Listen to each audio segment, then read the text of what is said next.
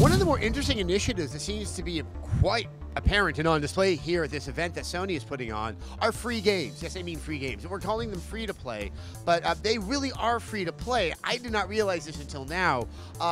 Games like Blacklight Retribution and DC Universe Online do not require the PlayStation Plus subscription to be able to be played and enjoyed. And so where I thought there was at least some hidden cost, it's not there. That means there's at least 3 games that you're going to be able to have to play for free: DC Universe Online, Blacklight Retribution, and Warframe. I sat down and talked with both Jared Garrettson of Zombie Studios, who are behind Blacklight, and the team with DC Universe Online, and it sounds like there's quite a bit of excitement on their part to be able to kind of reshape the narrative in the dialogue with gamers about free-to-play games, because there really is that sense of suspicion that how are they kind of sneaking into my wallet, or is the game completely unbalanced so I have to pay money? And they're quite adamant that that's not the case, and by making these games so easily and readily available to people at the launch of it, people might discover what their intentions are, and that could really open up some fun opportunities for more interesting games, for MMOs, to be able to be in a console environment, and for people to check them out and experiment them with very, very low risk. Like I said, they're available at launch.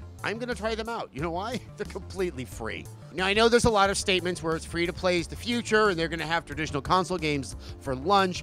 I think really this is going to demonstrate that there is a happy coexistence with both indie, with the free-to-play scene, and with the traditional $60 console games. It also allows for you as the consumer to be a little more liberal in trying to populate your library, because you're already starting to see that there's some elasticity to the cost. Yes, it's always going to be probably $60 for a console game, but you have free games that you can play with in the interim, as well as the much lower-priced indie titles. This is a very interesting environment that Sony's getting into that might be able to keep players that much more engaged with the console, not just waiting around for the next big blockbuster to hit the shelves. I think also by having it sort of on the console, you're taking what I think is one of the biggest barriers to entry for free-to-play games, which is you're kind of interacting with a service that's on their own server, and you don't really know anything about them. You don't know if you're in some shady corner of the internet. It's all happening right there in the PlayStation 4 environment, which definitely gives the impression that someone is paying attention and there's a tacit endorsement of using a game like this. All right,